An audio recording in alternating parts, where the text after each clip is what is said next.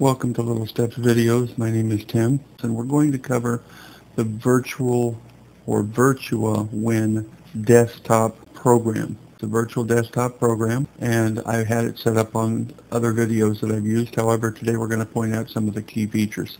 I tend to enjoy this particular virtual desktop program more than the others. Others that I'm going to present to you later have a few more bells and whistles and things called the Cube, which allows you to set it up much like they do in the Apple environment, where you can basically push all your windows back on your desktop and spin them around with your mouse. It's a cool bell and whistle, and I'm not going to say it's not. It is pretty neat, but it does take up a lot of memory, and it does tend to get confusing, especially if you try going into some of the menus. We will cover those, and I will go through those in a later video, but let's get on with the program here.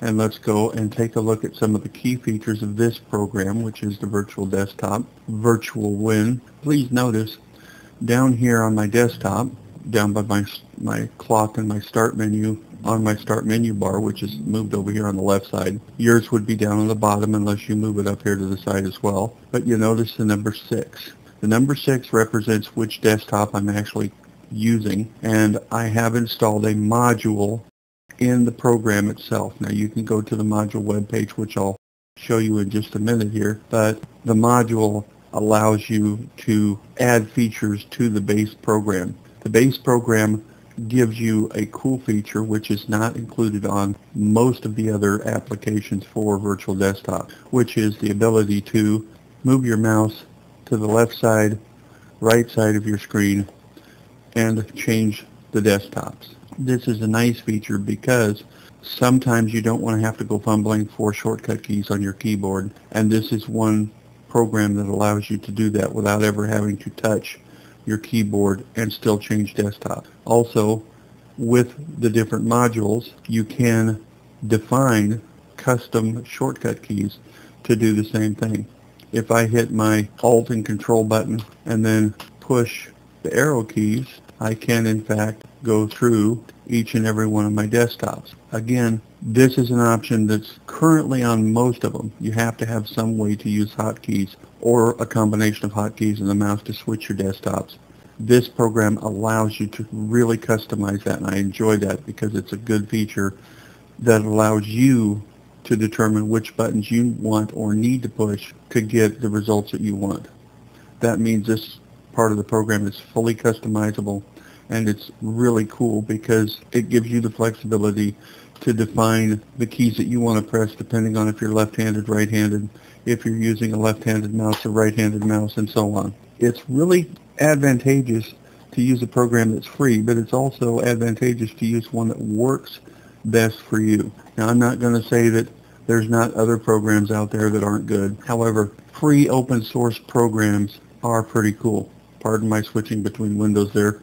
I got a little sidetracked. And as you can see, when the mouse starts wandering around your screen, that can be an issue. However, if I right-click on my icon here for the Virtua Desktop, and I click on Setup, and then I can go over here on the tabs at the top, and I can click on my mouse. I can actually define which buttons I want to push in conjunction with the mouse in order to change desktops. I can determine how far my mouse is going to jump once I do change desktops, and I can also set the time length in milliseconds for how long it will take before the mouse activates the desktop switching, which means if I want to, I can just hover my mouse for a half a second, 3 seconds, or 4 seconds. So that's pretty cool because it does give you a lot of flexibility as far as how much time is used to switch between your desktops. Now you notice, if I go back here into Setup, it's kind of cool because you'll notice this program allows you not only to stack your desktops side by side, which is 6 wide by 1 deep. You can also go between 5 by 4 or 4 by 5 up to a total of 20 desktops total. I would suggest you use less desktops because as you add desktops, for one, it gets a little more confusing, and two is it may step on some of the other features and programs that I'm about to show you. And when I say programs, I mean an add-on or module to this program. Speaking of modules, let's step over there and take a look. I've only got 2 installed on this version of the VirtuaWin program. There are more, and I'll go to those real quickly. But the switch desk and the preview. The preview I have up or installed because I want to be able to quickly pop up a screen to show me what I have on each desktop. And the switch desk allows me the feature of changing my desktop backgrounds for each individual desktop. The base program for VirtuaWin does not come with that option, so you do have to add the switch desk module in order to get the different backgrounds to work. There are a couple other modules that do offer background switching, however this one works the best. Now let's go ahead and jump into the previews. I've already set mine up preview edition or preview module to activate once I press my Control S button, Control SAM, and this will give me a representation of every desktop that I have up, what backgrounds I have on each desktop. That's cool because that gives you a visual representation when you use different desktop backgrounds. It gives you a visual representation of which desktop you're currently on. That makes it easy for you to reference in your head what desktop you're on, what programs you have open in that desktop, and to be able to switch to it.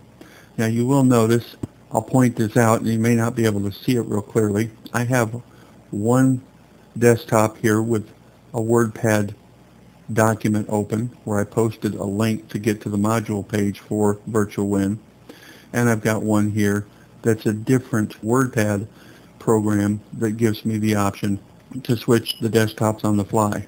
You notice I can fly, but sometimes you want a preview, and I've already mentioned that by pressing my Control S, which is programmable. That means you can define which keys that you push to get to the preview and other features. In some programs that are out there that I'm going to go into in future videos, they don't always give you that option. You pretty much have to push what buttons they want. The previews that they have preset up are pretty much what you have to use. This preview is customizable. I can go in and change how it looks. I can add things. I can change the size of these preview windows, which gives me a cool option to add up to 9 or even 20 windows here on this desktop, resize these preview windows so that it doesn't hang off the screen or I can't see all the desktops that I have active. Let's step on over here to the module page because I do want to point out a few things. You can see the switch desk option. Let me step on over here and I'll get you the link so that you can see http://virtualwin.sourceforge.net/modules.php. Jump back up here and jump back over here to the actual web page. This is kind of a cool feature for the VirtuaWin program. Other programs do not offer this feature. There are some other features, but again, I'll point those out in later videos. And this will give you a quick description. It will switch your wallpapers, and it will allow you to associate a particular photo or desktop background with each of your desktops. This is really cool and really a good feature. They've got virtual colors. The Virtua Plus program I've tried, it does not work real well. You might have better luck with it. Again, go through, read them, try the plugins, and I will demonstrate real quickly here how to put these on and how to use them. Virtual Preview is the one that I have here, and it's kind of cool because it does offer the option to preview. A time tracker, basically a module, can be used to give you different features for the Windows environment. Let's get back to my previews. I do want you to note each of these features on this particular program you should try. You should become comfortable with the different layout here. They do have one that will allow you to switch in a little preview window, one of the modules again. But the cool thing about this is if you right click on your icon, you can switch between your desktops. You can click your desktop preview, and you can go to setup and change these settings. I would recommend you do limit your number of your desktop. Keep it manageable for yourself and use these other modules sparingly. The less is more because, again, I will reference my earlier video. Every program that you run, every module that you add to it does tend to slow your computer down. Utilitarian is probably the best byword I can come up with. Keep your desktops uncluttered. Keep your computer uncluttered with extra programs that you don't need to be running. Use only what you need to make it more efficient for you. You can always turn on a program. In some cases, turning off programs can be a little difficult. Please notice here that if you go to the Module tab and you go down here, you can click on Get Modules, which will take you to the module download. Now, one of the tricks to the module download, and please understand this, when you click on one of these, it will automatically open a window and allow you to download. You need to pick the location, and in some cases, it's a zip file. Please make a note of that. You will have to manually unzip the file once you download it, and from there, you will have to go to, bear with me for just a second here, you'll have to go to your hard drive, you'll have to go to the program files, and you will have to go down to the VirtuaWin directory, which is right here. When you go down to here, you open this up or expand it, and you will see the modules option. Once you've downloaded, unzip the files, you copy the modules, executable files into this folder, and this will automatically embed the modules into the VirtuaWin program. Once you get to that point, it's all automatic. When you start the VirtuaWin program, it will automatically put the modules into the program, embed them into what you're working on, and it will show up on this list. But please take a note. You will have to restart the computer on some of the modules that you install. In this case, I can reload them, and in some cases it will actually work. In some cases, it's making changes to your Windows registry, and some of the modules will not take effect until after you've restarted either your Windows session, or you may have to restart the computer. Please be aware of that and make a note. Restart the computer.